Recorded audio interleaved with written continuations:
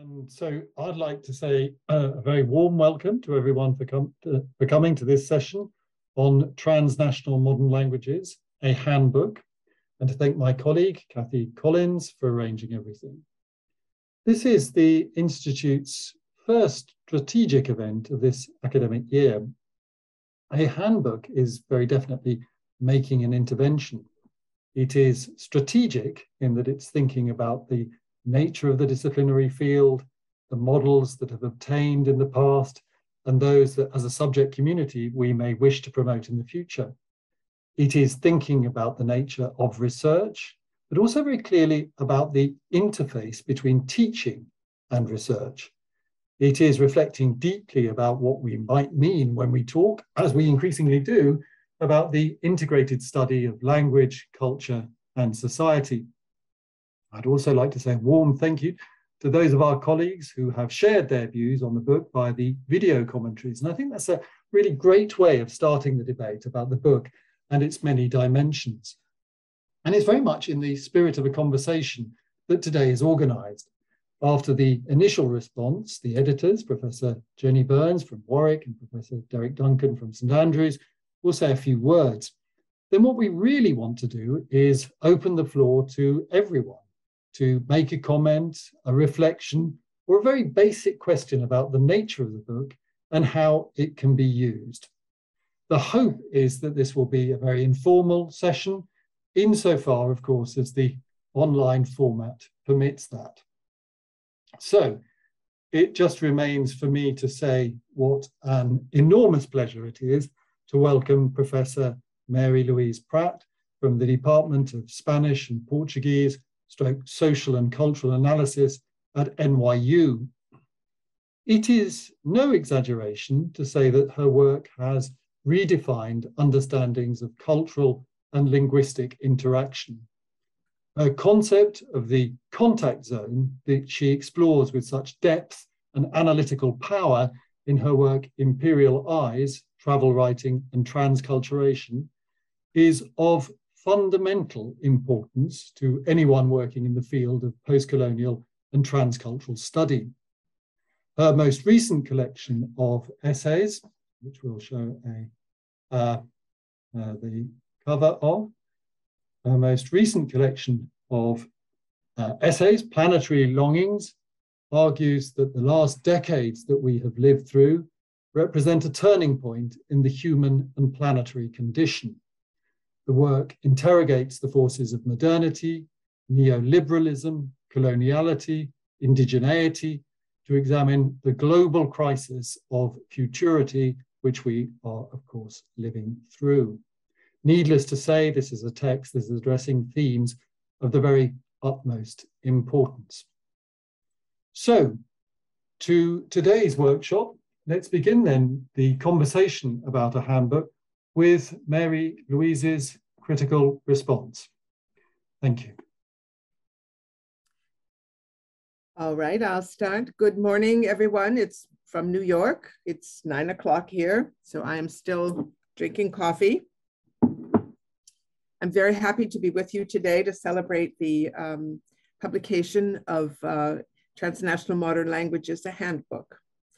When Derek first approached me with the title Transnational Modern Languages, I actually assumed this was a collection about transnational approaches to language and to languaging, which is a topic I have been fascinated with for a long time.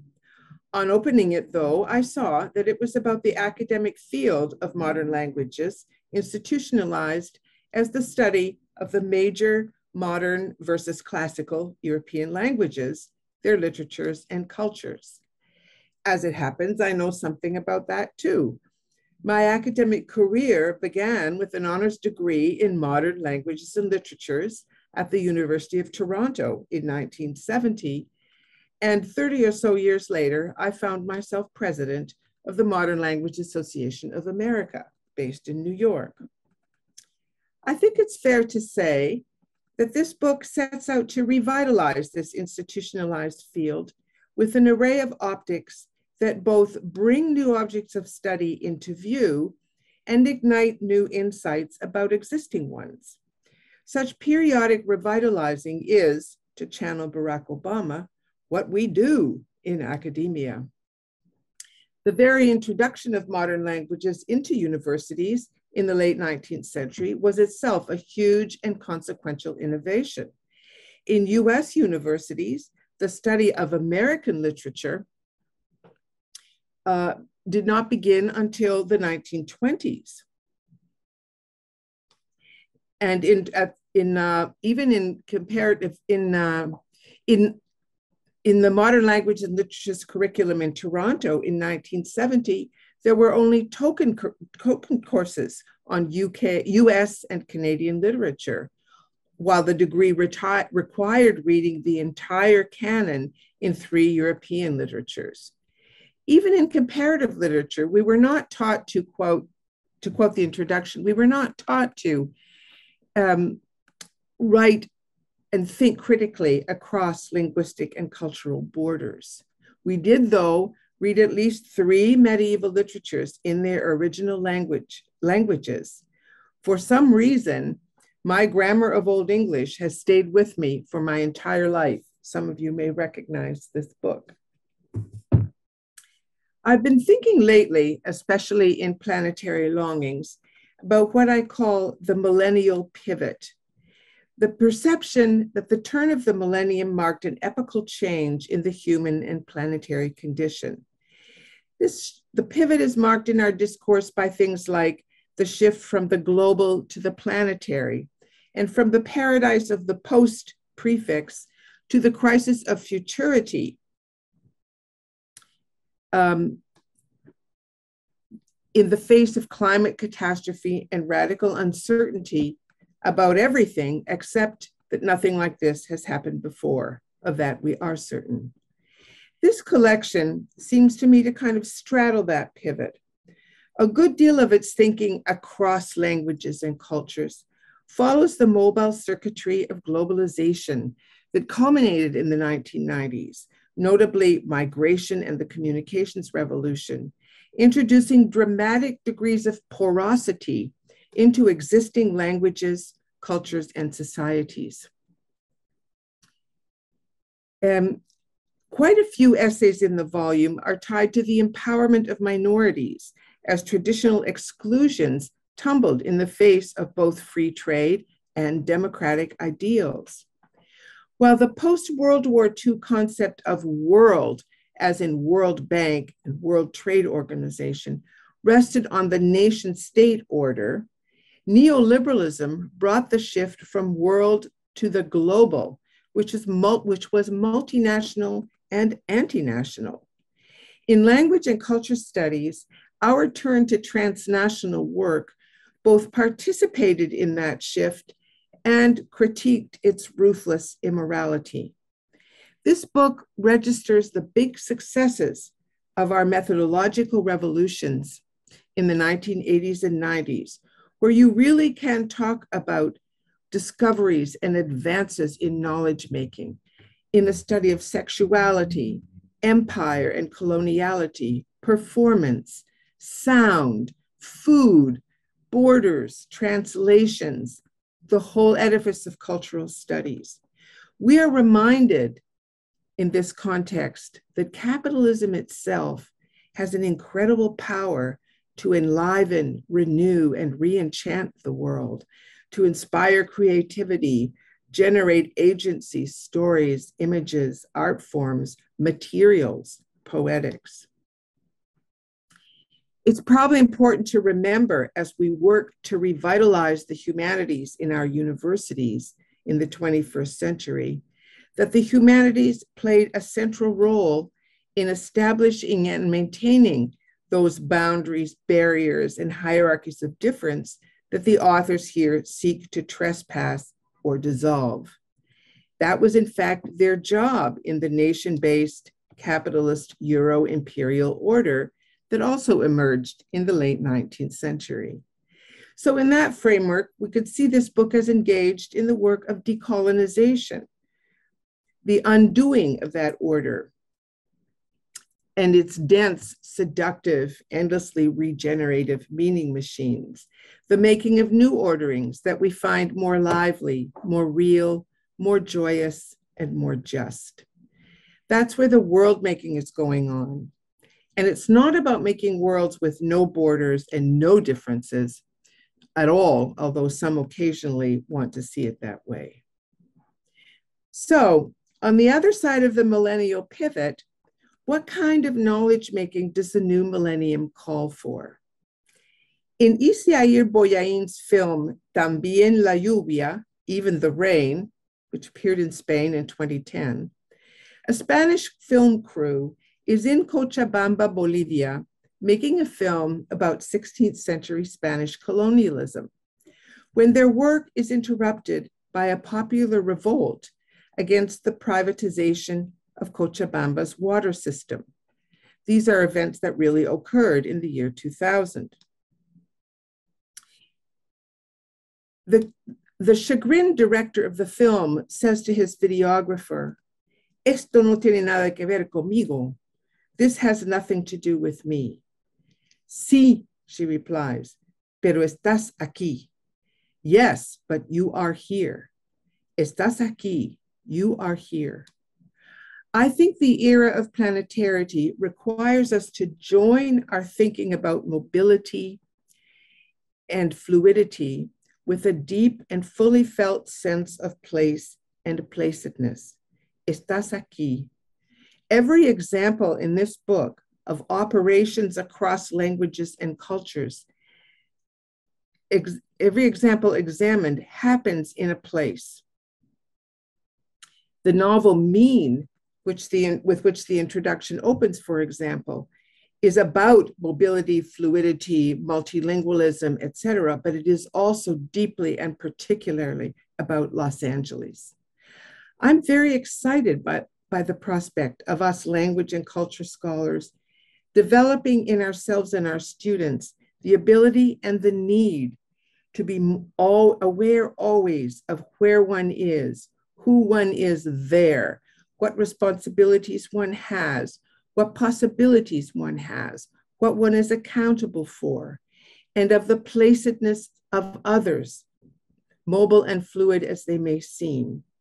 As embodied beings, humans are always of necessity someplace, impacting their surroundings, engaged with them, consuming resources. They are always environmental, linguistic, social, and cultural actors in place. Perhaps the concept of citizenship is useful here, 21st century planetary citizenship. Creating citizens is one of the mandates our disciplines have typically claimed for themselves.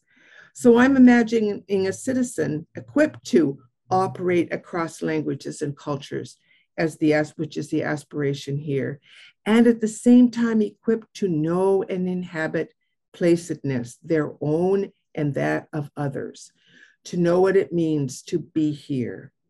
Indigenous thinkers from Hawaii to Amazonia to Nunavut have been trying to teach us this in a stream of ambitious, extroverted scholarship that began at the turn of the millennium. It's also part of the pivot. A number of essays in the book take up placedness. Alongside migration, there are essays on home. There's an essay on home. Several authors cultivate a geographic imagination through essays on islands, rivers, oceans, as well as essays on animals, ecology, and liveness, which I loved. It is easy to imagine nearly all the essays here working well in classrooms to start conversations about how to think about X or how to think about thinking about X. They will have to be used critically. Few of them point out limitations or complicities of their title terms or imagine their usefulness running out at some point. I'm guessing the editors agonized mightily, for example, about the terms transnational and modern in the title. In Planetary Longings, I often evoke the theory of the concept set forth in 2004 by the Australian philosopher Elizabeth Gross in her book, Becoming Undone, and specifically in a chapter tellingly titled, The Futures of Feminist Theory, Dreams of New Knowledges. That's a post-pivot title, if there ever was one. Concepts, Gross says, are always related to problems, without which they would have no meaning. Concepts don't solve problems, however. Rather, they enable the search for solutions by opening up alternatives to the present. They do this in the sphere of the imagination by, and I quote, transforming the givenness of chaos into various forms of order, into possibilities of being otherwise. Possibilities of being otherwise. The work of concepts is to, quote, enable us to think our way in a world of forces that we do not control. I read Gross's futurological reformulation as a reorienting toward the crisis of futurity and radical uncertainty that lie before us. Making concepts that do this work well for us is critical. The more so because the solutions to big problems always lie, Gross says, quote, beyond the horizon of the given real. This is the work of imagination. At the same time, and with this I will end, Gross underscores that concepts don't bring new futures into being. Quoting, the alternatives to present domination, she says, are not there waiting to be chosen, possible but not yet real.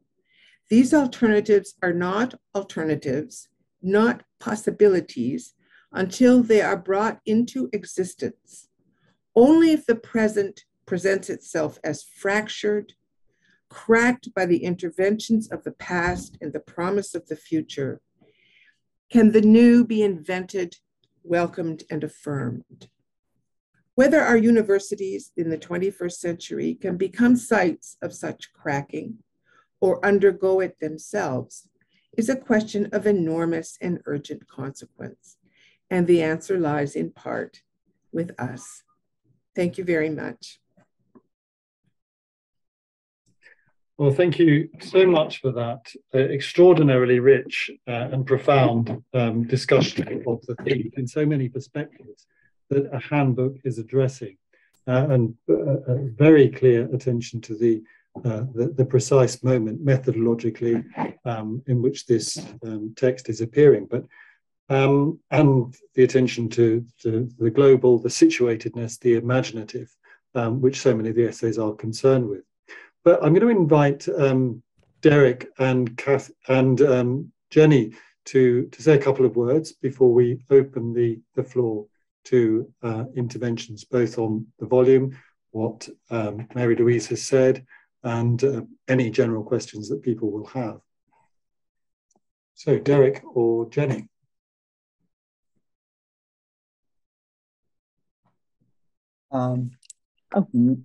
Jenny, are you there? I am here, yes. So are you, it turns out. Yeah, in the end, yeah. No, it's okay. You go first, Derek. Go on.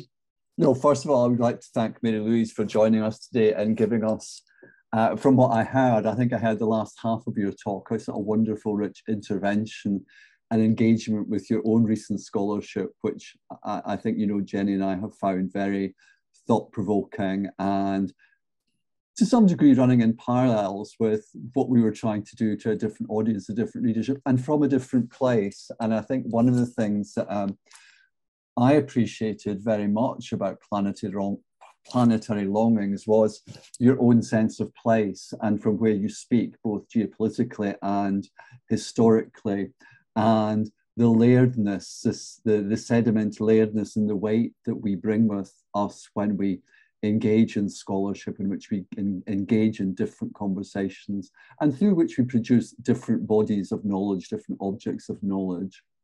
I don't really want to say very much just now, other than to say something maybe about the title and the question of the transnational optic, which very much folds into your one of your concluding points, Mary Louise, about the potential redundancy of terms like the transnational and the modern.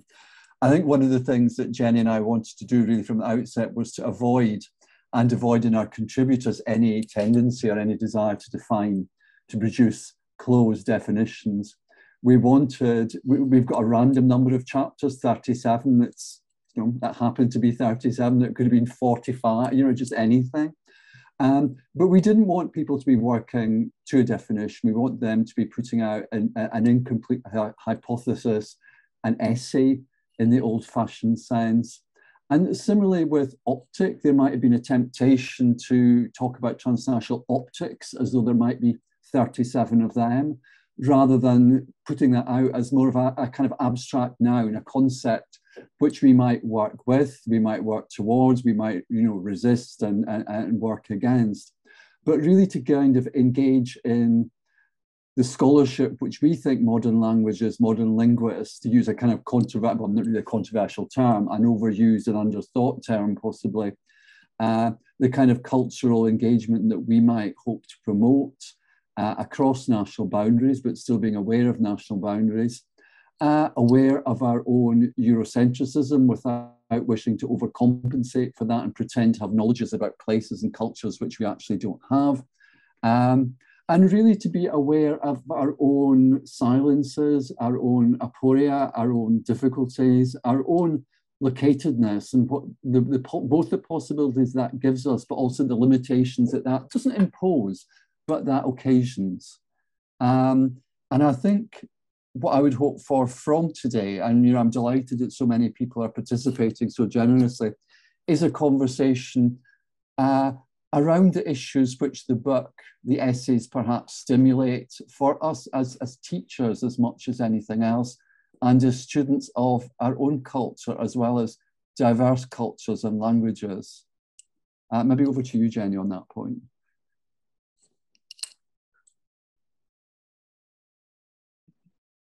Thank you.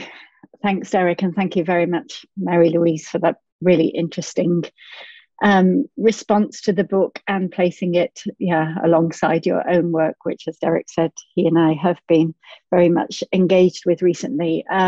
You've given us a lot more to think about, I think, both in the book and today in what you've said, and particularly thinking, as we're hoping to do today and have been a lot recently, about the futures of the book and where it might go next, and where parts of it, as you suggest, might get left behind in certain ways, but in ways we very much welcome. We want this to sort of be superseded by active and inventive and imaginative work in the discipline.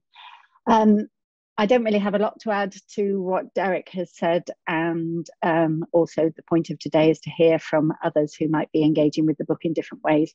But I think one comment I would add is that your work made me think differently about the handbook around the millennial pivot that you talked about today, and particularly about the question of planetary thinking and of planetary subjects. And that made me really, as you can tell from the book, and particularly the introduction, we spent a lot of time in the crafting of it thinking about the students that we were primarily hoping to talk to, and what they would be looking for, what they might not have seen before, and what they might want from working with languages and cultures and from this book.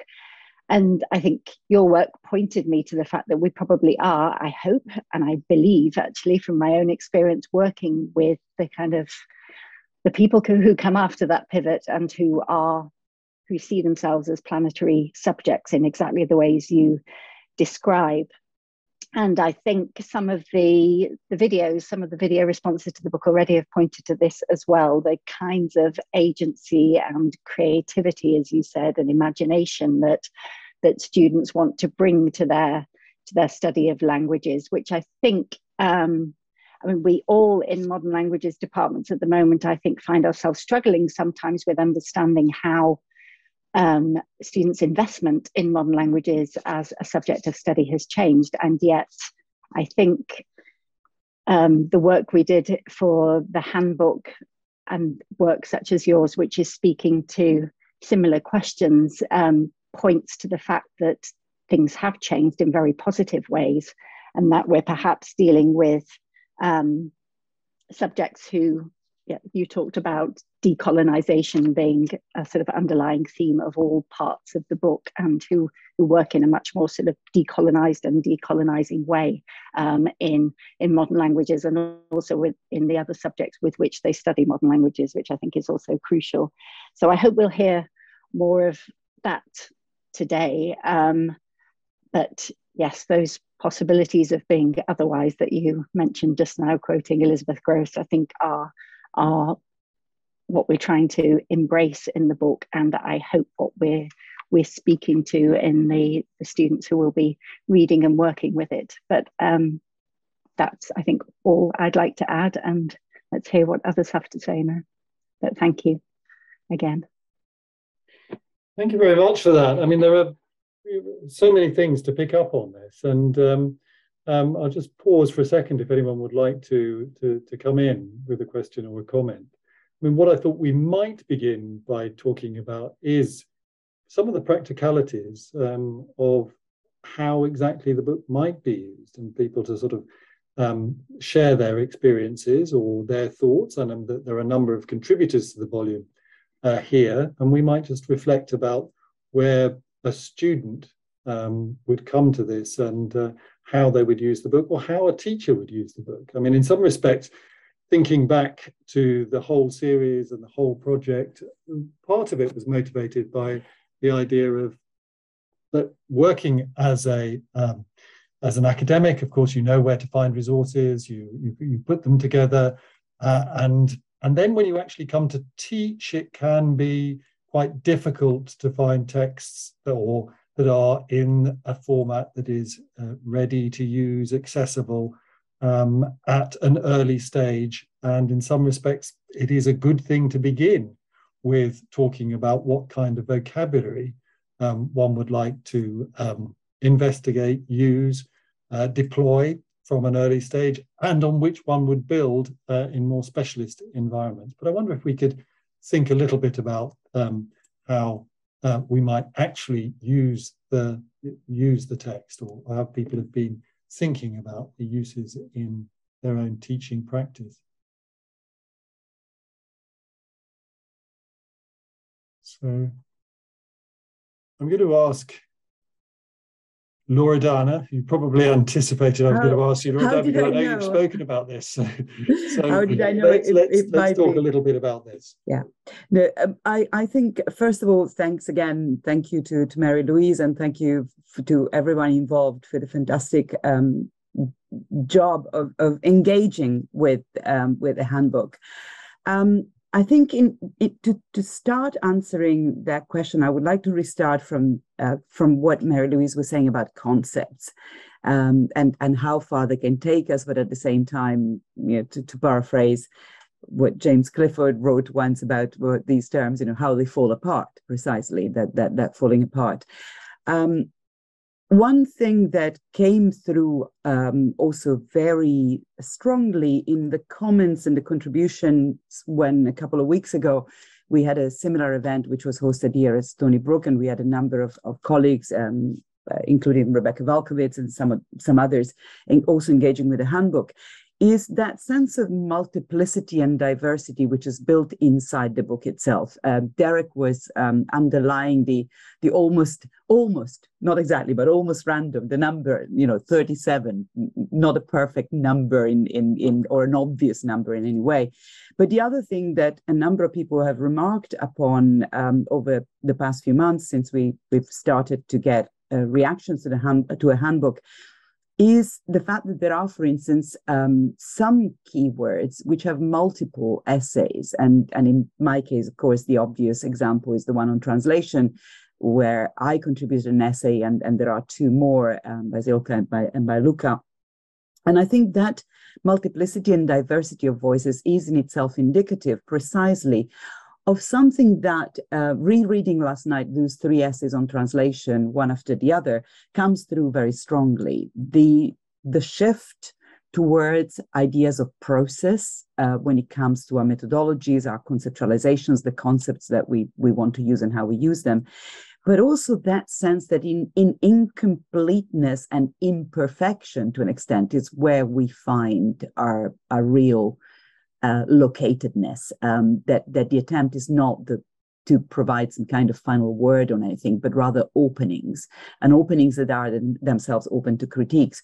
So for me, one way to get into a handbook is precisely that, not to give students one particular essay as a synthesis and a synthetic compendium of what they should know about any of those terms, but rather to invite any user of a handbook to find their own paths and to make their own, at times also unexpected, connections between that sense of placedness or locatedness that each of the essays brings from a specific perspective, from a specific academic position, and also from specific examples that take us to specific locations, but then opening that up to the way in which those examples speak to the experiences of our own students. I work, it was the case when I was in Cardiff, it was the case when I was in Warwick, it is perhaps even more the case now that I'm in Stony Brook. I work with incredibly, wonderfully, and creatively diverse groups of students.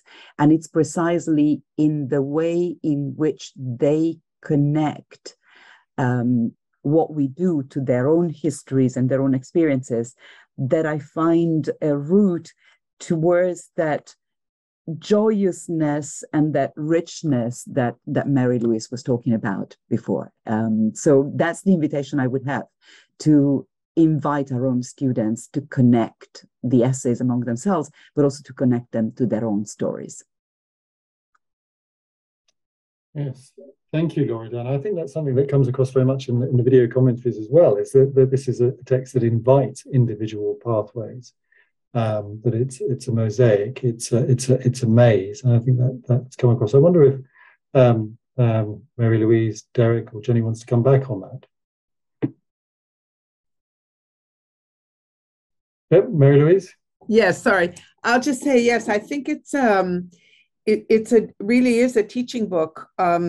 It's also a book in which a scholar trying to grapple with a concept can open the book to get some kind of stimulation, just kind of start a reflection. But I really see it as working in a classroom. And I know I think we're all concerned about teaching, right? When I was putting Planetary Longings together, all I could think about was how to make essays that can be used in a classroom, because I think there's an incredible urgency right now about teaching, because our students are going to be acting in a reality that we don't know, that's not ours.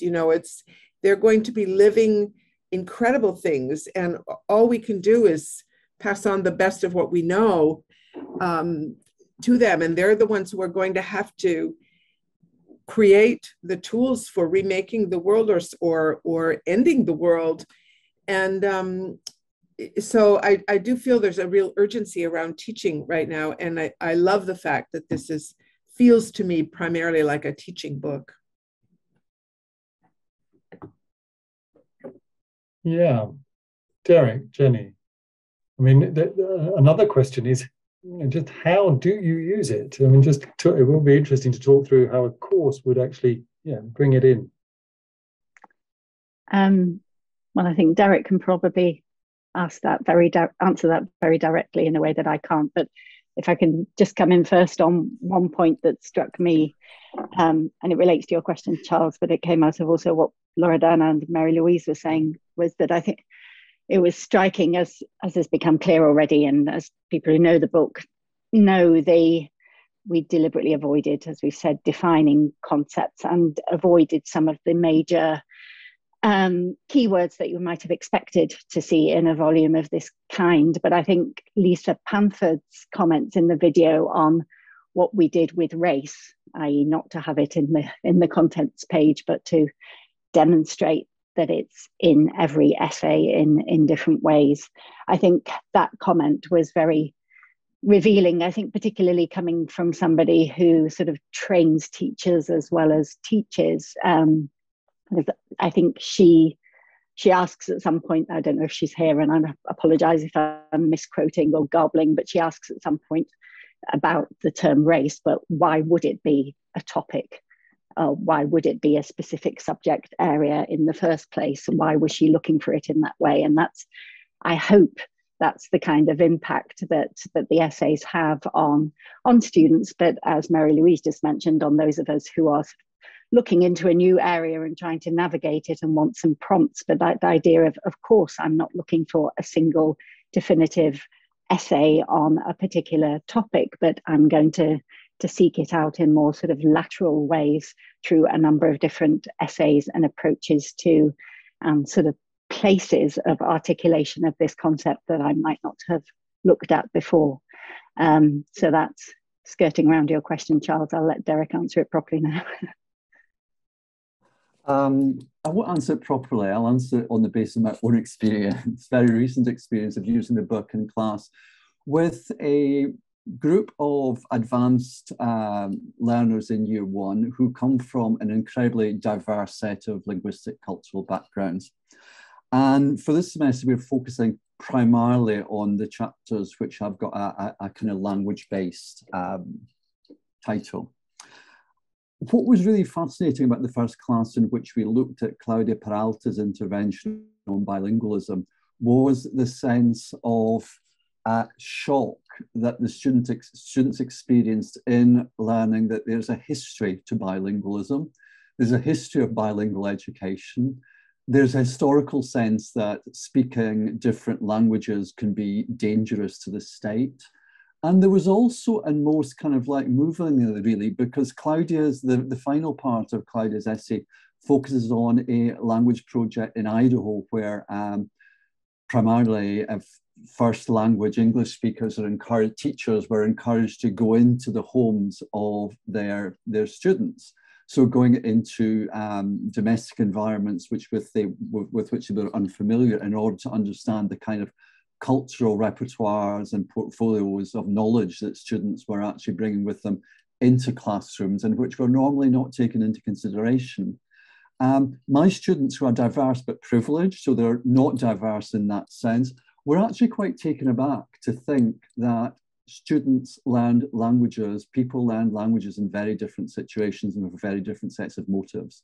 And not just for high-level professional reasons, or not just for cosmopolitan, as badges of their cosmopolitan identity. And they're also slightly terror-struck that I, like the teachers in Claudia's chapter, might start going into their homes and investigating what they actually do in their private lives. But the point was really in this book that it took them in so many, in this chapter, was that it took them in so many different directions. It took them into their homes, it took them into American history, it took them all sorts of different places. And not one of the students objected or raised a question about the fact that we were in an Italian classroom, ostensibly investigating, studying things Italian. They immediately saw the connectedness, both to themselves and to their object of study, their sensible object of study. And that seemed to me a source of, on the one hand, a source of great relief, but also really interesting as a prism through which I understood the perspectives that this group of students were actually bringing to their area of study. That for them, Italy and Italianness and the Italian language was not a kind of silo, it was not sectarianly divided from other languages, other cultures, but was precisely a platform, a mechanism for them to engage more broadly with the world. And although we've just started using the book, I'm very optimistic about the kind of places that the students will be able to go with the different contributions. Thank you. I think that Charles, sorry, can I just say one thing to what Derek was just saying now, because I am now planning to take some of these essays into one of my classes because of again, because of the responses of students and so what I am noticing, so we recently had a number of events with the students in my classes here where they heard people, artists, researchers reflect on their own connection and the work they've done with their own and their family memory. And I'm now finding myself going through this through a handbook and picking essays that I want students to look through and to connect. Because of the response, so many of them have come back saying that they want to go and they want to speak to their families, they want to speak to their communities. So, for instance, I'm looking at Naomi Wells' essay on community here and thinking of those methodologies that have emerged so strongly, as Jenny was saying, in this renewal, this periodic rethinking, as Mary Louise was saying, of modern languages, such as ethnographic and autoethnographic methodologies. And I found myself saying to students, you need to learn, you need to listen, and you need to be generous and be gentle when you then go home and you ask your grandmother or you ask your neighbor about their experiences. And again, it's about that question of the diversity of experiences that especially some of our more privileged students might not necessarily read in terms of the traumas that also hang in there. So I think some of the essays will also help students to reflect on the difficulties, not just the openings, but the difficulties, emotional, ethical, that come with exploring those new places.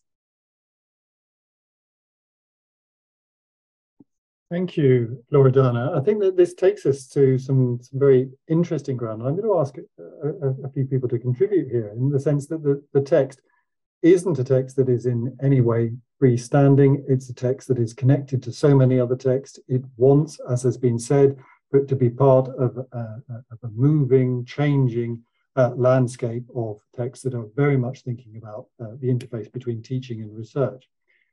But yes, it is breaking down some of the distinctions, some of the very fairly rigid distinctions about delivering a lecture according to a particularly recognized canon, and really trying to get out of that thinking and to involve the person and the situatedness of the person in every respect. But that comes with a lot of questions and difficulties and sensitivities, absolutely.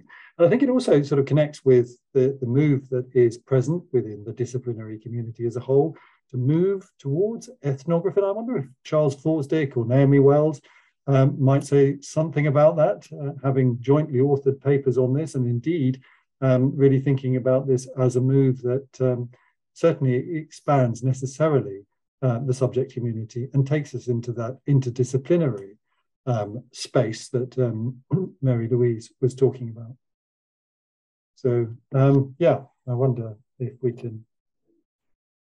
Yeah, Naomi or Charles, you both are muted. Thank you. Let's follow this. Yeah. I'll let Naomi start. Yeah, I was just going to say, I think it's across the volume is, and I think it's in your introduction, Derek and Jenny, is that, and this is where it's not about the definitions, and it's also not about listing methodologies, which some people might also think a handbook is, these are the methodologies for this discipline, which is also sometimes what a handbook might be.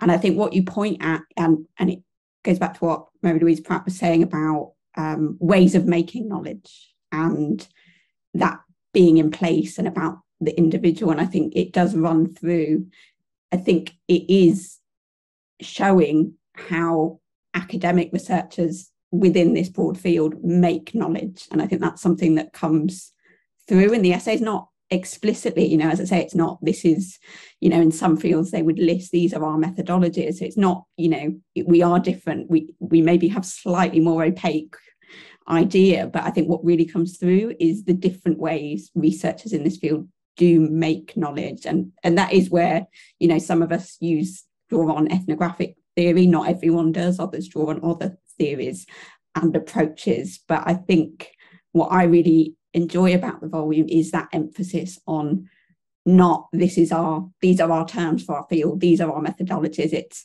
this is how we make knowledge, and asking students, maybe how do you make knowledge, what new ways as well, looking to the future. So I think it is what I think is really valuable about the handbook is really, I think maybe in modern languages we do have method, we're a bit, people are like, what are your methods? And it's because I run our research training in the field, it's something I have to think about a lot, because I'm like, oh, what is our research training? What are our methods? And it requires quite a lot of reflection.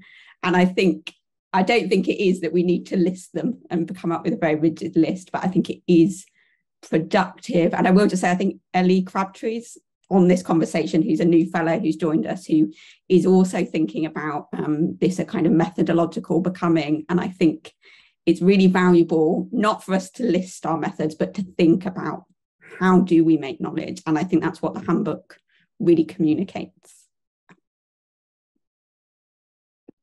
Thank you, Naomi. I think, yeah, I mean, unless Mary Louise or Jenny or Derek wants to come back, please do just speak, and I will immediately mute myself. Yeah, Mary Louise. I would like to make one comment, because I just in the direction we're going back to Charles or Derek's point that he was having this incredible discussion about language and bilingualism in a class in Italian. And I have felt for a very long time that there's a big hole in our university curricula. That's the hole where there should be the class on how to study language and how to think about language and how to think about lingualisms. And that should be a class that we give not out of Italian studies. We all have to work connected with some language, Spanish in my case, or Portuguese. And I think there's a big disciplinary problem when linguistics, the discipline of linguistics, kind of took over the field of how to study language, how to think about language, and then narrowed itself down to extremely formalistic, Chomskyan grammatical models. And the field of sociolinguistics, and I'm talking now from the United States, of course, but the field of sociolinguistics was there, but as kind of a sidebar. And so there's not a space within what's modern languages. There's not a space for the course on how to think about language, how language operates in the world, that everybody majoring in a language ought to be in that course, together. And so that what the kind of thing that Derek's doing in his class should be happening in a class where all the language majors are there together, thinking together and learning how to think about language. And I just think it would be incredibly empowering to so many students to have that a thing in a curricular, a subject area called language studies that's exactly has that mission. And it would be as important to English majors to take that as to anyone majoring in a second language. So anyhow, it's just a feeling I've long had, that there's this hole in the curriculum that has to do with linguistics having kind of monopolized the study of language and taken it away, and the rest of us being slotted into individual language areas. So I would love to see that get remedied somehow in your school. Well, thank you so much for that. I mean, we can come back to a whole series of points then. I think I might invite Ed Welsh at some stage to talk to about subject benchmarking, but there are huge ideas there. Clorinda, do you want to come in? Yes. Hello. Thank you very much for this. Well, first of all, for the handbook, and of course for this opportunity. And I wanted to echo what Mary Louise was just saying, that the way our departments are organized in the United States, I mean, the siloing of the languages themselves and the competition for enrollments means that we work against each other. About 10 years ago, I succeeded in creating a course called The Intercomprehension of the Romance Languages. And if you know one Romance language, you can participate in this class. And in this class, I mean, we use a book called UROM 5, where we work with 5 different Romance languages. And by the end of the class, the students, through the methodologies of intercomprehension, are able to read and translate across the Romance languages. And we read texts about language study and about multilingualism. And I'm thinking that is a course where, I can use the handbook, because that's one of the problems. What kind of courses in the United States I feel like you almost need to create new courses so that we can do that. And I think it's really a call, to arms from that point of view. We really need to be able to overcome these stumbling blocks, because what's happening is that all of the languages are losing ground because we're not able to break out of the silos. I just wanted to add one more thing, a course that I taught many, many years ago, and I'm thinking that would be the ideal course as well, from within the area of Italian.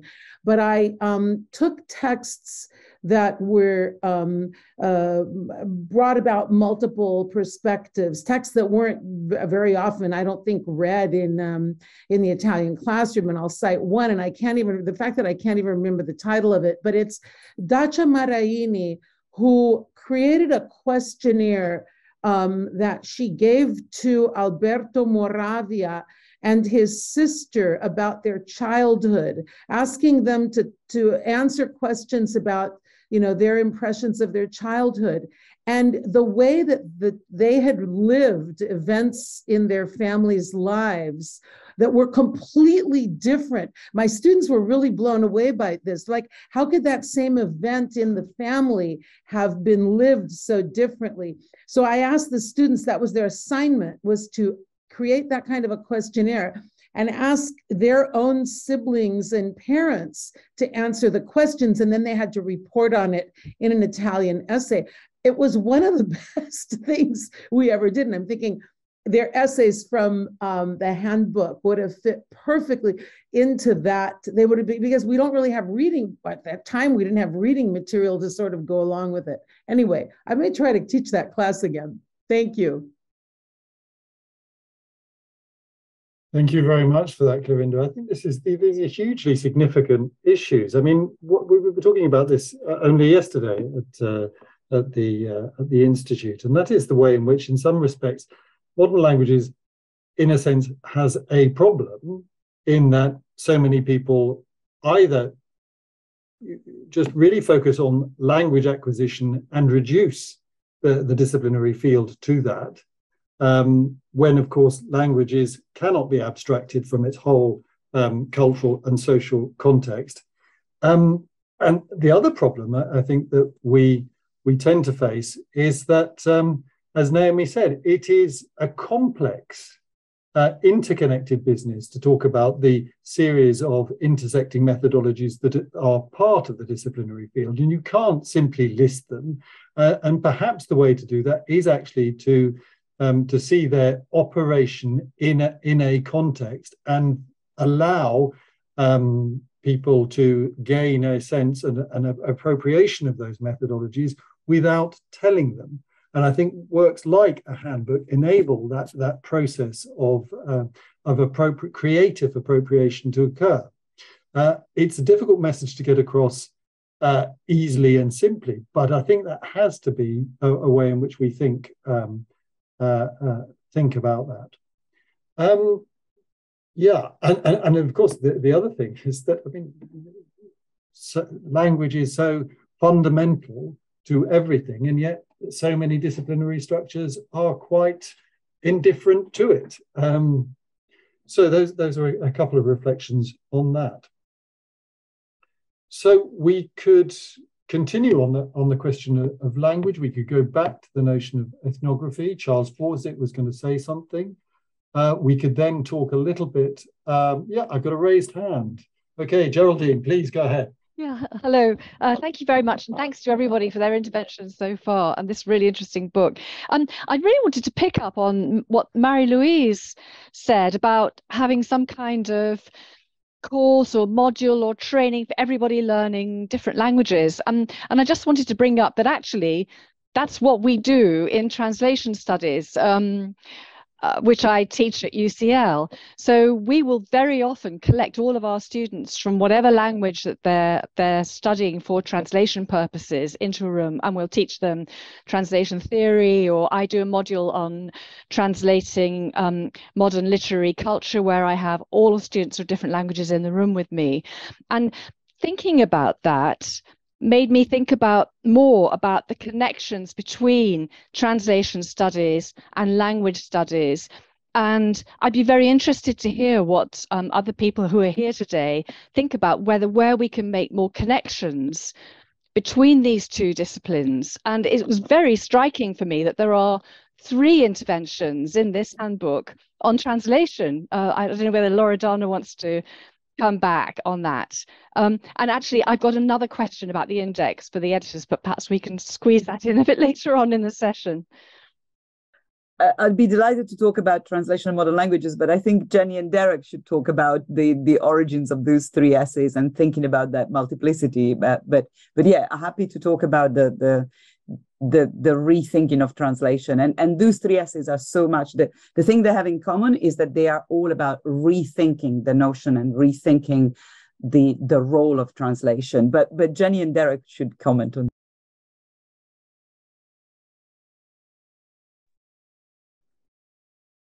Shall I go first, Jenny? Are you still there? Yeah, you go first. Yeah, we've got 3 essays on translation. And I do think while they've got commonalities, they've got differences. I think the point I would want to make, though, and it goes back to the point that Lisa Pamford had made about the inclusion of race as a separate category in the volume, how we didn't do that, but how engagement with race, racial categorization, racial difference actually feeds into a number, well, nearly all of the essays in different ways.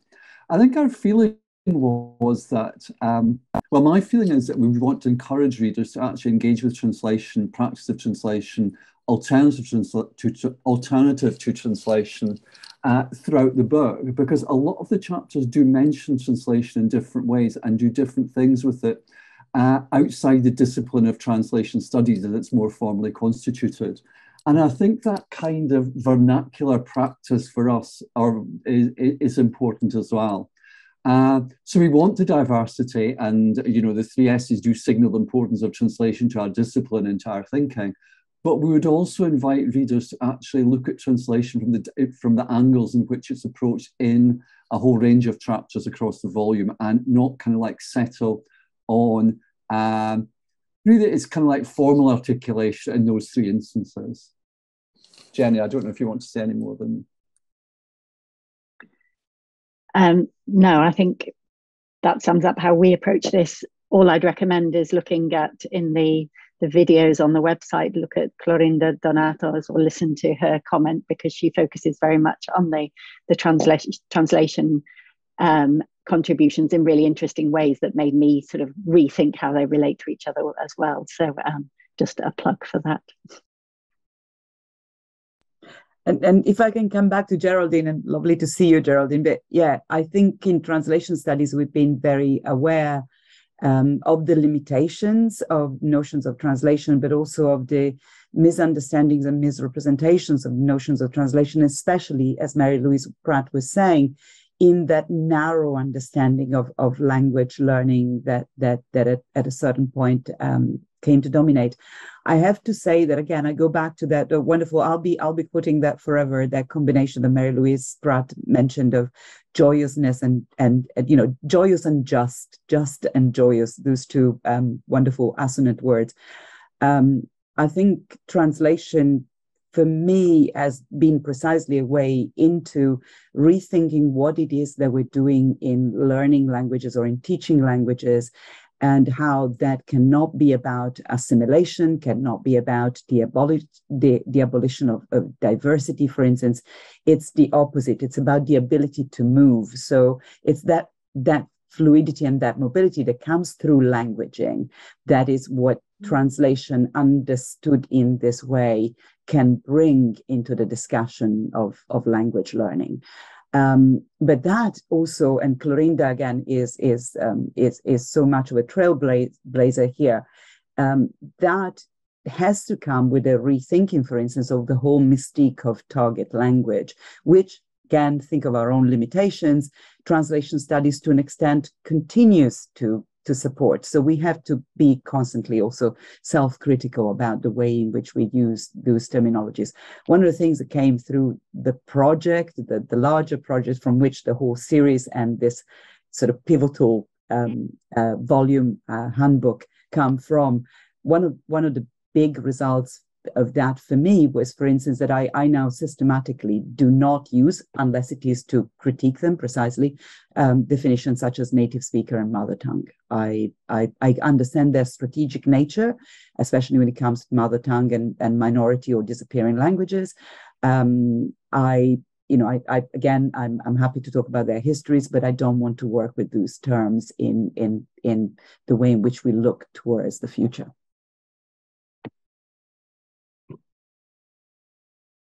Thank you, Gordon. I think that's a very important point about avoiding certain terminologies and also thinking about structural changes in the way in which language teaching occurs and the way in which we really do need to get beyond a distinction between language and cultural teaching in many ways. Claire Ross has made a point in the, I wonder if Claire, if you want to talk to that in the, if Claire is here. In the chat. Just took a while for my video to turn on.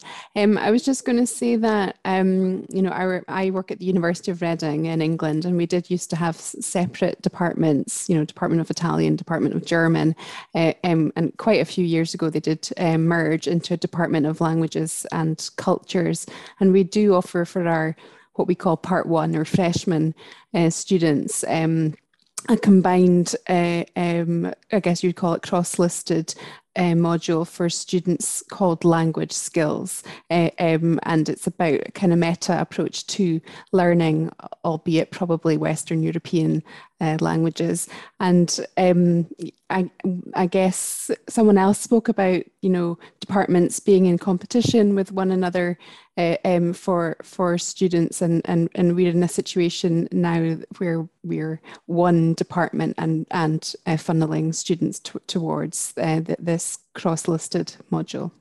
That's all. Yes, thank you, Claire. I mean, this raises, I think, an issue that's all schools, departments of modern languages actually face, and that is the development of a specialist knowledge in a particular linguistic area, however broadly that is defined, and at the same time a wish to develop a knowledge in much more global perspective. And that is something that I think every department struggles with, and the ways in which you can approach that are many, but it's certainly one in which we can explore collective experiences of that. It is a very complex issue to address in teaching.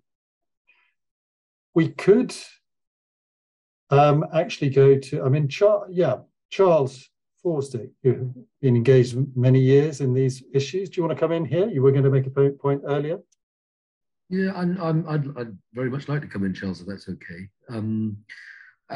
I just wanted to go for a couple of points. I think going back to ethnography is useful, and the work that Naomi led on ethnography and modern languages a few years ago is, I still think, extremely important. But if I could just pick up on what Geraldine said about the intersection with translation.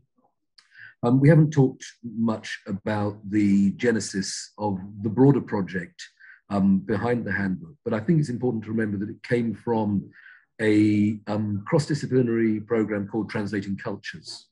And Translating Cultures is a term first coined in anthropology in the 80s. So we're thinking about those ethnographic anthropological origins there anyway.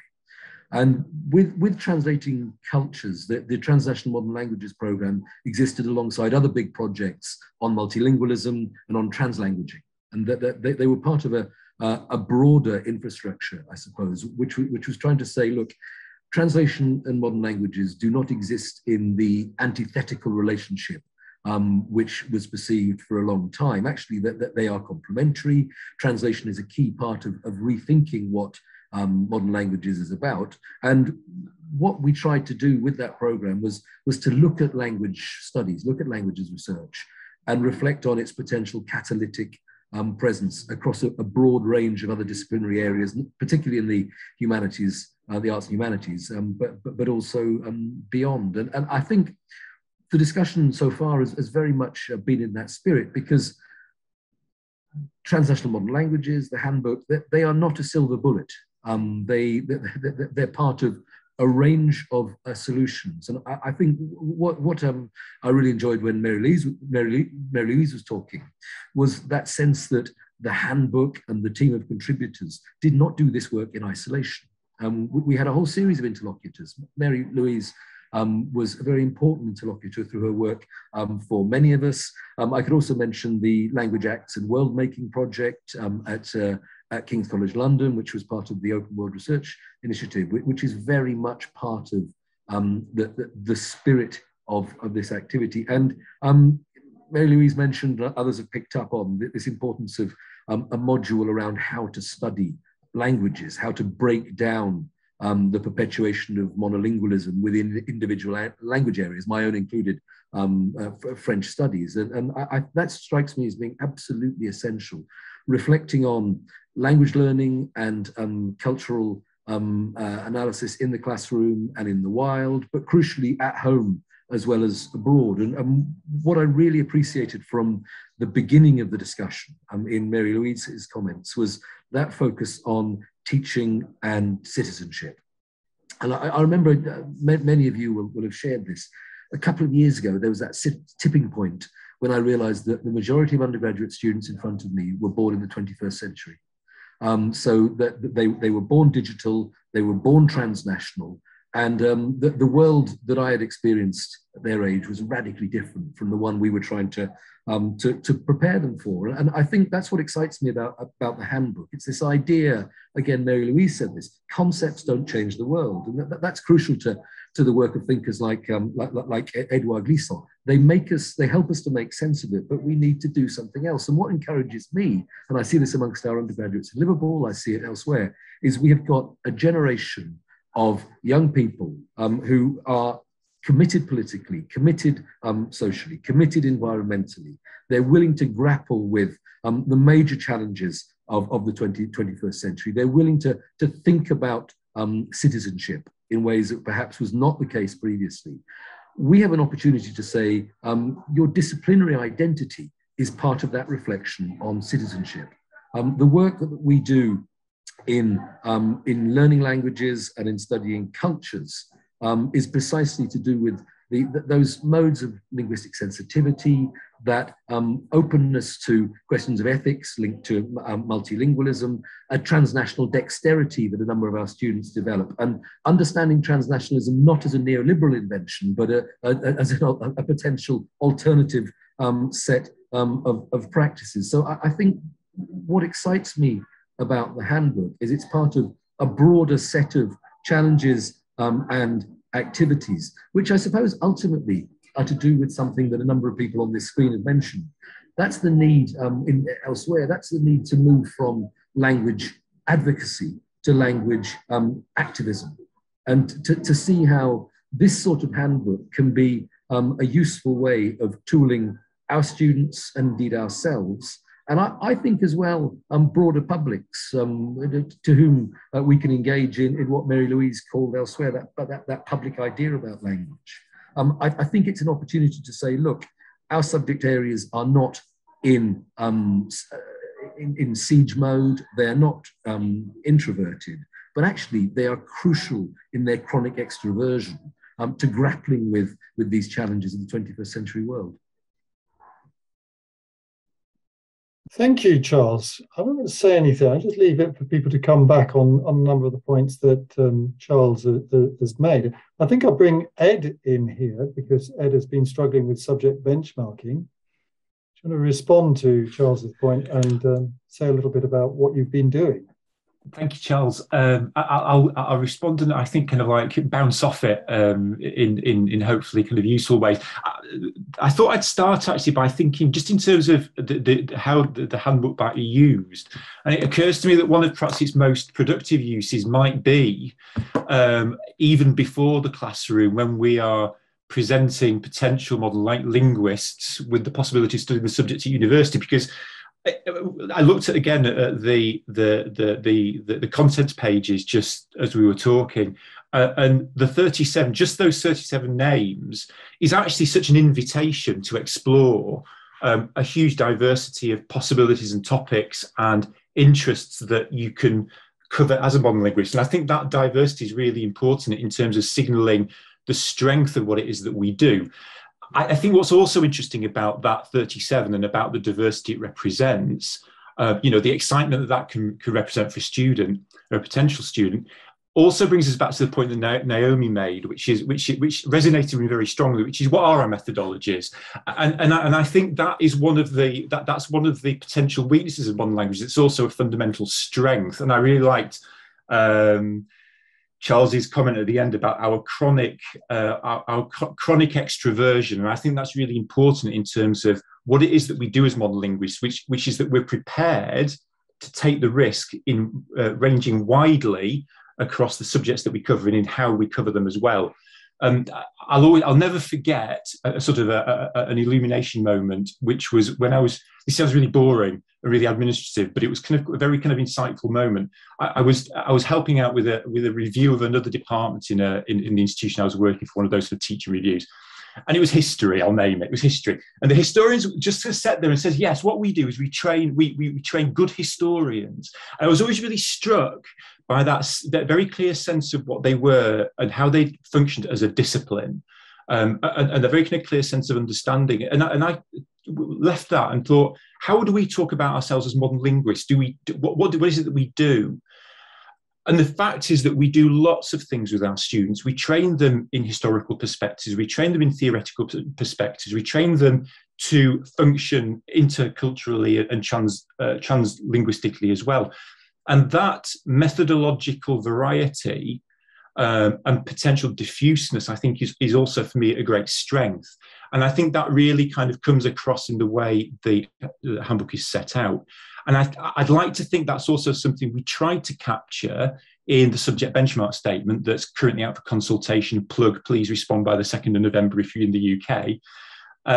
Because what we did with that group was bring together 20 people from across the United Kingdom, all working in modern languages, but all working in different aspects of it and bringing different skills and backgrounds and competencies to that conversation. And what really kind of came out of it for me was both the diversity of our approaches, but also that quite confident sense that we had that when we take our students, we're able to expose them to a whole different ways of thinking and hopefully give them the tools that they need to be able to function across all these different methodologies, these different conceptual areas, these different cultures, and these different types of material that they're working with. So, and it was really striking that the handbook and the kind of the subject benchmark statements have come out kind of more or less simultaneously, because I think they speak to each other almost without necessarily knowing that they were going to do. But I think that tells us something about how collectively at the moment we're understanding where modern languages is, and that the great diversity that it encompasses, but also the coherence of that diversity without trying to sound too paradoxical. Yeah, so I think for us it was very reassuring to see how you had conceptualized the field of modern languages in that term of its flexibility and the possible connectedness, but also the fact that it's never a linear journey in modern languages. Modern language learning is not linear, for one thing, but the possible routes you can take are not linear. And I think that's an exciting place for us to be, an exciting thing for us to encourage our students to embrace, because it's a challenging thing to do. It can be a scary thing to do, but I think it's perhaps the thing that makes us one of the most rewarding humanities disciplines, actually. I'll leave it there for now. I mean, I could embroider further on the subject benchmark statement in terms of the agenda or the kind of the points you were making there, but I think maybe just for now I've sort of witted enough, so we'll let other people kind of come in. Not at all, Ed. That was very, very focused and extremely topical. Would people like to? Yeah, Derek. Yeah, I think I must say I'm really enjoying this conversation, which is sparking off all sorts of ideas and going in different directions around what I think is a commonly shared purpose and understanding of everyone who's in this room. What I think I would really like to hear, though, is from dissenting voices. People who don't share this kind of like transnational, translingual, fluid perspective, who don't share this kind of interest in mobility and transformation and purpose and progress and real worldness that we have all been talking about in different ways. I think one of the challenges, and this goes back to Charles Forsdick's earlier point, talking about translating cultures as a project, was precisely because there wasn't a great sense of purpose within modern languages, within language education, with understanding of the importance of language, linguistic diversity across academia. And I think most of us talking to our colleagues in our home departments will recognise, will have to admit that a lot of our colleagues don't share our own vision, don't really see a handbook as something which is workable, which is useful, which is pertinent to their specific language disciplines. And I think it would be really fascinating for this conversation to actually hear from some of these voices. Sorry, Charles, you're looking slightly... No, I was just saying, I feel it might be difficult in this particular circumstance, but that is a question to bring out and to see this the series of interventions as really addressing some of the questions and some of the people who would take a very different stance about the purpose of what we do, or indeed the fact that perhaps one shouldn't really focus too much on purpose. I think we have to. But that is a question certainly to take out. I wonder if we might bring Liz Renault in this, who's been certainly talking about the transnational and developing methodologies for that, or indeed to ask Mona, who's on the call, and talked about the uses for a postgraduate student of this volume. So, yeah, Liz and then Mona, if you can talk a little bit, let's run with this idea of opposition to this. So the context I'm coming from, I led a curriculum review in the School of Modern Languages in Cardiff University. We started in 2016 we started. Loredana was a great ally, I think, when we were doing this. And I think it'd be fair to say, Loredana, that it wasn't universally welcomed, was it? It was, and what we were looking to do was to put to really very much what you're trying to do, to put the transnational at the heart of it, to come out of language disciplines and to think about where do our languages fit with each other, with different communities. And there was opposition to it, because it was the view was, we are here to do French and that is what we're going to do, or we're here to do German. And I won't name the discipline, but one discipline did say to us very clearly, there is no transnational aspect to my subject discipline. And that was something that was really strongly held beliefs at the time. And it was tricky, because we knew that there was this great set of books that were coming through, but of course we were in 2016 and they weren't there yet, and they weren't going to be there.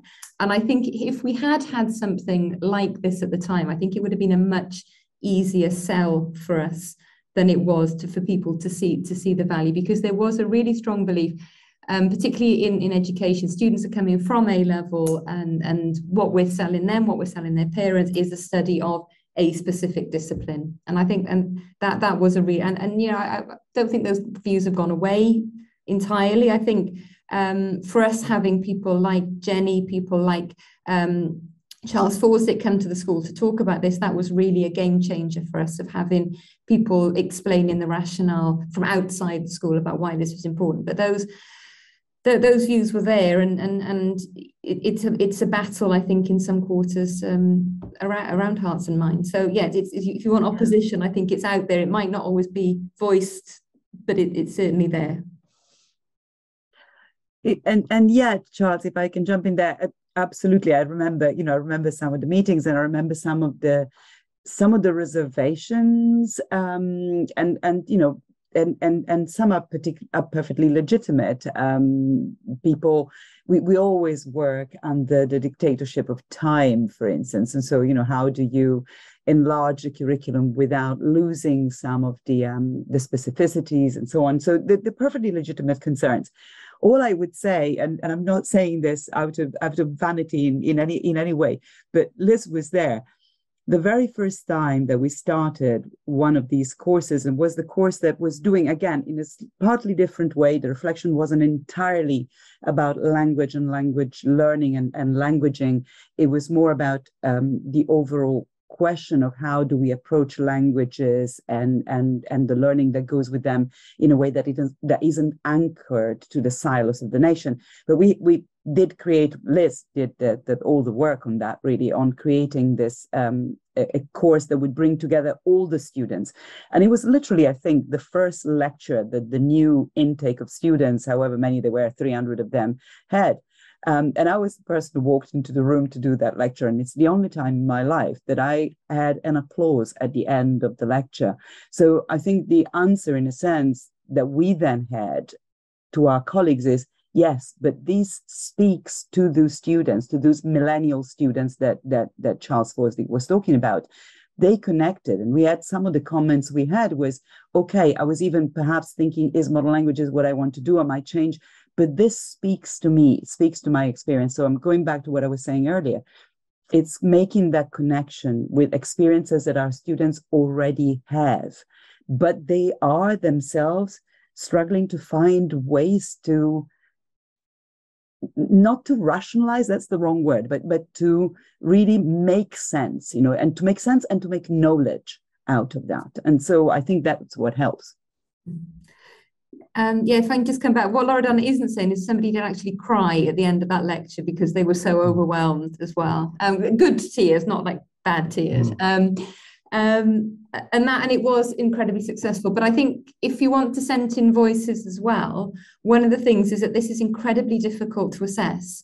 And we have the students who really, really engage with the intellectual ideas as we're going through it, but not all of them. And again, this will speak to different universities in different ways. And you can deliver these really interesting ideas, but the question always seems to come back to how do you assess it? And then if you're not assessing something, because we went in with the kind of the very utopian idea, this is something that's good to learn, this is something that's enriching, that's important, but we had a part of the student body that came back, so, well, if you're not assessing it, I'm not going to engage with it. And so that is, I think, when you try to manage transnationalism that sits outside of the language discipline, that is across school, across different subject areas, I think it's an incredibly valuable thing to do, but we still haven't found that answer of how do you assess it and who assesses it? Because does this sit with the language program, or does it sit with the people who are delivering the transnational ideas? And how do you assess it? How do you assess it rigorously and fairly? And that's something that we haven't found the answer to, I'm afraid. I'm going to ask Mona to come in, if you don't mind, Mona, just from a perspective of a postgraduate student and thinking about your undergraduate experience. And then I'm going to ask Mary Louise to talk a little bit about opposition to the kind of direction of travel and purpose from your own experience. But first Mona, and then perhaps Mary Louise. I think my undergraduate experience really put me into direction of trying to transnationalize my research. I was trained in English literature and language in a university abroad, and what I realized was that in researching or understanding literatures that are not really close to my cultural heritage, it made me understand the significance of my own culture beyond the linguistic areas. And I think it's really important that now we have a community, like Charles said, that are digitally born, and some of them are born beyond their cultural borders. I mean, we have a huge Arab community in the UK, for example, who don't speak Arabic, but they understand the significance of Arab culture, and they would like to study that and engage in conversations that deals with Arab culture in the specific linguistic area that they can negotiate with. But I think the way that some departments are more language specific linguistically, they don't invite that community, the community in the middle, to the conversation, which then makes it a lot more, in my perspective, quite flat. So yeah, that's been my kind of experience. Thank you. I think we can certainly identify very strongly with that. Anyone want to come back on some of the points that Liz, Mona have made? I Sure. Yep, absolutely. Mary Louise. Just since you invited me to chime in, yeah, I do think that for a lot of us, well, and I'm speaking generationally, but one of the big ambiguities is around the status of what you might call literary competence, right, in our language majors. It's very, it's very disconcerting, for example, in my case, to speak to, say, a group of PhD students in Spanish and who are working either in Latin America or in Spain, and none of them, they're doctoral students, and none of them knows anything about the 19th century. And I am so aware, of course, of how important that is to understanding the 20th and 21st centuries and the whole formation of national cultures. For example, in Latin America, after independence from Spain, the whole trajectory of trying to figure out what republicanism is, and how that ends you up with the dictatorships of the 70s and the constitutional crisis in Chile today. That trajectory is so plain to me, and the literary signposts all the way along. And so, yeah, I think that that's something we haven't, at least in my institutional experience, we haven't had good conversations about how, literary competence got decentered and what the consequences of that are. And at the same time, we can see that the teaching of literature it also revitalizes itself all the time. And the kind of work we do with transnational things revitalizes literary studies. So someone could say the language I work in has no transnational dimension, but if it has a medieval component, it has a huge dimension, continental dimension. And and you will have, if it is as national as it may be, there are points at which it is inhabited by other languages. And so those are perspectives. I just keep remembering the way that, the English language literary canon was totally revitalized, not displaced, but revitalized by feminism. And suddenly there was more Shakespeare. We found this out in the Modern Language Association. When feminist methodologies came in, there was more Shakespeare being taught than before, because it was all, you could reread everything, So that revitalizing in the area of literary studies has to go on. And that can be part of the negotiation between literary studies and cultural studies. But I think we're still in such an experimental phase with these shifts that we haven't figured out what the status of literary competence is and where we want to put it. And a lot of us have it, and our students don't, and our advanced students don't. So I think that's one issue. I just wanted to add one other small thing, which is, the translation is such a huge and valuable and rich field for talking about transnationalism. But there's also the field where that doesn't involve translation, that it's about migrancy. So what I'm thinking about is an example like global hip hop, where you have there's now no language in the world that does not have hip hop in that language, which is astounding. It's astounding because hip hop, it's a verse genre with a very particular 4-foot line. I hear some metrics, and a whole use of rhyme that was born out of a certain English located in certain geography in the US, and a certain kind of English. I mean, it's mainly African-American English, but with a lot of Puerto Rican English and Dominican English in it. And that form has hip-hopped literally into every language. Every language in the world now hosts that form. And this thing about one language hosting another, or hosting a form that literally has the phonology of another, to me is extremely interesting. And when I've taught it's been very fascinating in classes to teach put up, you know, classic US hip hop and then bring in Japanese hip hop and Haitian hip hop and Nigerian hip hop in Yoruba or in Igbo, you know, and try to figure out how people adapt how the performers adapt the rhythmic structure and the phonology of their language to make the template work. It's another very, very interesting thing about linguistic migrancy that's not about translation, but something completely other to that. So that's just another dimension of this problem that I find very fascinating. Yeah, totally. I mean, I think that's an extremely good example of a cultural movement that is but for which one needs a global perspective. I wonder also, just to come back on so many of these issues, the question about, sorry, there's a question here. I'm smiling. Yeah, okay, yes. Yeah, Loredana adding to that in the chat, the question of, yeah, purpose, revitalization, thinking about some of the complexities of these issues, and also trying to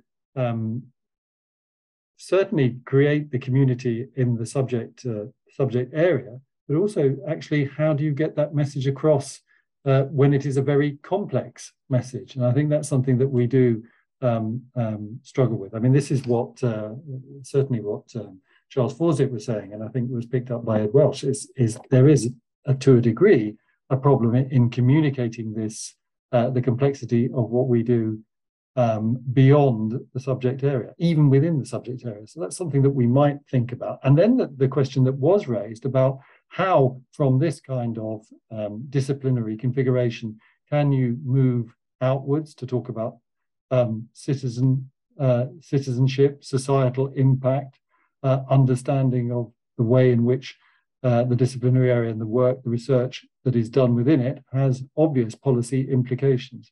So perhaps we can reflect a little bit on that.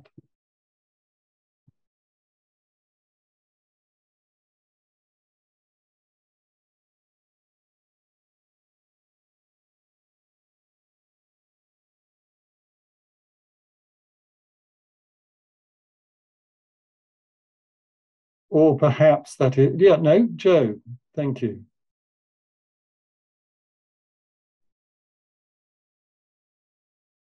Hi, John. Hi, thanks.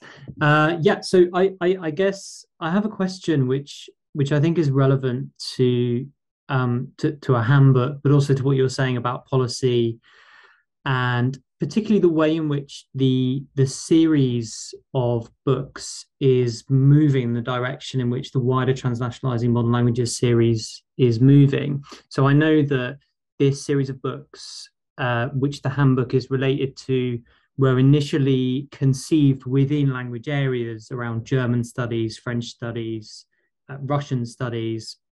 But I also know that the series is now expanding thematically and beyond those linguistic and kind of national containers. So my question, I guess, is for the editors of the series, is for anyone who's been involved with the series, about how it relates to that broader set of books within the Transnationalizing Modern Languages series, and whether a handbook has changed the direction of that series, or it seems it has, in my view, from what I see. So I'd just be really interested to hear a bit more about that, the wider series and the direction about it, the direction of that series.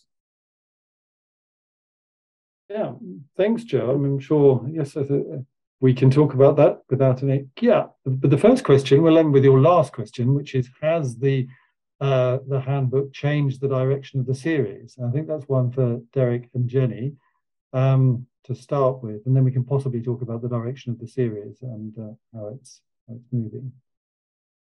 So Derek or Jenny? I mean, I don't know if a handbook has changed the direction. I think from a broader perspective, the first swathe of books, including a handbook, were sort of conceptualized more or less at the same time. Jenny and I maybe took a bit longer to bring the handbook to publication because of the number of essays and the way in which we'd chosen to work. I don't know, I'd be really interested to hear from the editors of the national volumes, how they now feel about how the national volumes sit with a handbook available, because you'd always said that the national volumes could be or should be used in conjunction with the handbook. But again, we kind of like maybe stumble over the practical question about how that will actually be realised. I think we'd always too thought that the national transnational part of the series was really a convenience based on the state of the discipline now, that it made more sense, it made the volumes more intelligible to how languages were actually delivered, at least in the UK. You know, if you were in Italian or if you were in Spanish, there was something about the Italian transnational which made immediate sense and which made the book usable. We did have conversations about being immediately more ambitious and just being transnational rather than nationally transnational. But I think we were right to heed the more cautious voices and build the project, which is very much an ongoing project. And Charles, you might want to talk a bit about the forthcoming volumes and how they've been conceptualized as well. To make this a kind of like organic project, a project which is both perhaps taking a lead in the discipline, but is also emerging from the discipline, which is expressive of the discipline as it's currently constituted, but certainly with an uncertain sense of futurity in mind.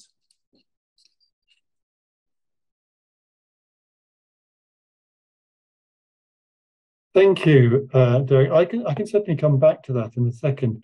I'm just, Mary Louise is going to have to go in a few minutes, and that's absolutely fine, of course, Mary Louise. And before you go, I'd just like to thank you so much for all your interventions. It's been very powerful, and we're great that we're going to have a recording of this conversation that we can use and refer to. So we could say a little bit more about the series. I mean, before and I'll say a few words about that, but anyone else like to come in here? Charles, you might want to say something, since your volume is about to appear, and it will appear after the handbook. So.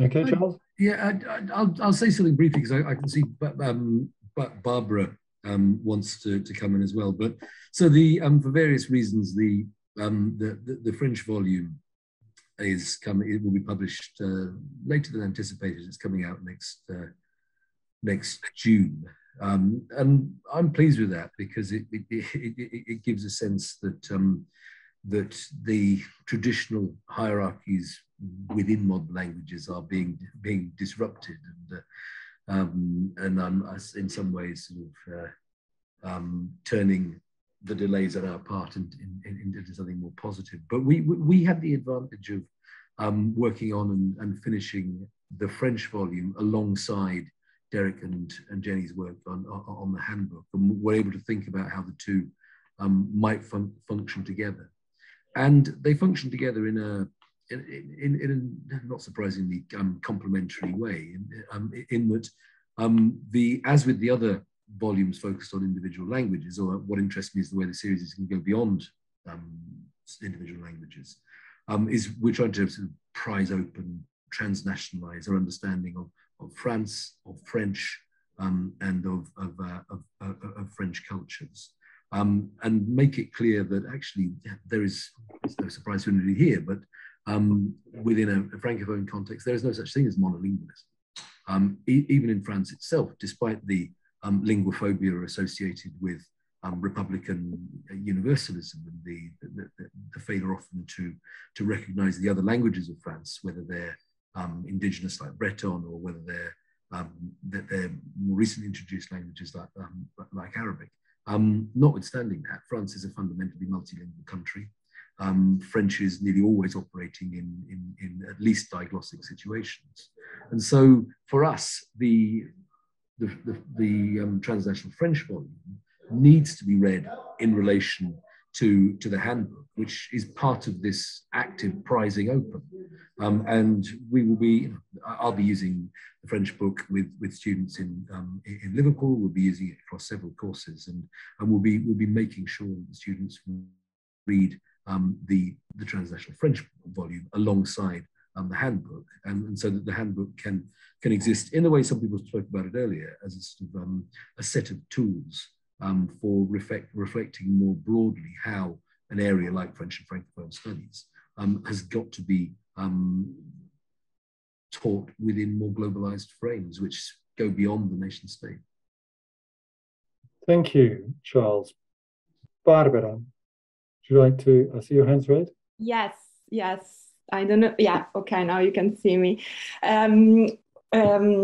I'm talking about, I would like to get back to Derek's point about resistance and rejection, because just bringing my experience of, I've been PDRA in the TML project and in translating cultures. So I think I've been extremely lucky to be exposed to all these ideas and very ambitious perspective of changing modern languages. As a very formative, experience that definitely shaped, what I am, my approach to languages, which, by the way, was not my academic background as well. So, I came from this fantastic experience, and then I was appointed in Liverpool, and I had to translate this somehow into the experience of teaching. And I have encountered, and I'm still encountering, that kind of resistance that Derek was trying to explore earlier on, not only in colleagues, but also in students. So this is an issue that is definitely there, and that we should be prepared to engage with. And I think that as much as it is important to have ambitious perspective and vision, because those are essential, kind of vision of structural changes. So, in an ideal world, we would all have foundational transnational modules in our department in which we could use this fantastic teaching material, but we need to get there. And I think that we should also value the fact that we can go there through micro experiences that can be very valuable. And I think that this is precisely what the handbook will add to the book series, because I think that, for example, I plan to use it across the content and language modules, but I plan to use it especially this year with my finalists, because I've got, some students that are writing their dissertations and with whom I can have closer conversations. And that's where some of the chapters can be used and really influence a student that is interested, wants to engage, and might be, evolve in a postgraduate. So I think in the next couple of years, now that the book series will be published and the handbook will start to be used, we will have, a space for experimentation at many levels. And I'm very positive and excited about it. And I think it would be good to have a forum, maybe also to exchange all of this experience. And probably it's great. It's great also how you have already started to do that with the videos that some colleagues have shared ahead of this event to talk about some of the chapters and how they can be used in teaching. So that's it. I'll leave it here. Thanks. Well, thank you very much for that reflection, Barbara. I think that is very much the kind of journey which certainly anyone involved in the series, and there are a lot of people involved in the series, is on. And I think just to talk a little bit about the idea initially was certainly to try to get beyond a very national centered disciplinary community, and to think certainly about the way in which you can talk more in a global frame while not neglecting the importance of the way in which the nation functions, both in the operation and the imaginary of people. But I think, as Derek said, the idea of it was probably the right thing to be cautious and understanding at least the framework as it operates, that there is there are subject associations, there are disciplinary communities, there are GCSE, A-level qualifications that you need to sort of, certainly talking about the British context, that you need to sort of be aware of, and that you're not going to break down. So it is probably better to take at least back in the day, and we are talking about years ago now, to take a slightly more cautious approach, because you want this to play a role, rather than simply being overly ambitious and then being discarded. I think that was the imperative that we faced. But the idea was always that it would be an evolving, changing, moving series, that it would be one contribution that would lead to others, and that it would certainly make an intervention in terms of bringing research and teaching more powerfully together. So the volumes that will appear, there's volumes being prepared on Arabic transnational studies, on East Asian studies, on transnational Black studies, on environmental humanities. I think that the series will evolve and it will move hopefully over years, but very much as a contribution to a confident, forward-looking, future-directed, porous, but at the same time coherent subject area. I think that has been the plan, and it is good to see it evolving and changing as we do move through time. I think we're 10 minutes, we always said we were going to finish 5 minutes before time. I think what we could do is just invite any last questions, and if there are none, we could ask Derek and Jenny just to conclude with a few words about where we are.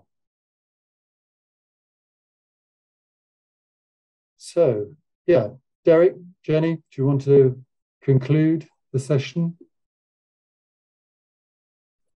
I would just like to conclude, Charles, by thanking everyone, thanking Mary Louise, who's just left us, thanking you and Kathy and everyone from what used to be called the IMLR for facilitating this conversation. Thank everyone who has made a video, who made a short video contribution, which we posted on a Handbook's web space, which I think in itself initiated a lot of thinking, a lot of very constructive thinking from a diversity of perspectives, and allowed Jenny and myself to kind of enter a conversation which had already started without us in some respects, but which we were able to really draw on and gain new perspectives on a handbook itself. We'd like to thank all the contributors and really thank everyone who's attended today for the generosity in contributing to this conversation, for the openness of perspective, and for the innovative nature, the innovative set of questions they've actually brought to bear. And I think we would both look forward to everyone who's been involved in this conversation to adding to the website through more short video interviews, conversations, or short interventions in written form to ensure that a handbook actually does have a future and will evolve and take us into new and, we would hope, unexpected directions. So just really to say thank everyone today for taking part in this. Thank you very much. Thank you.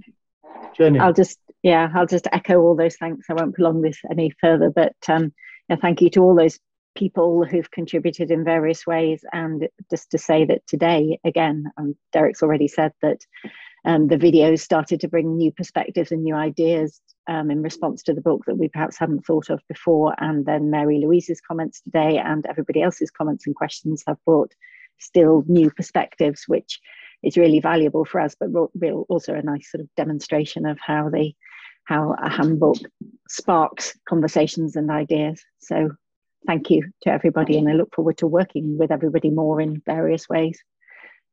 Thanks. Absolutely. Thank you so much. This is a terrific publication, and it's great to be able to have the generosity, as you've said, Derek has said, of the conversation, the points that people have made. And this is part of the conversation. It's great to have the recording. We will place that recording. It's part of an evolving, moving discussion, and which people can dip into and along with the videos, talk about the book and talk about their experiences in part of a much wider disciplinary, a much wider societal context. So thank you, very warm thank you to everyone who made this possible, and for everyone for being here and for talking. So we'll see you again soon. Thanks. Bye.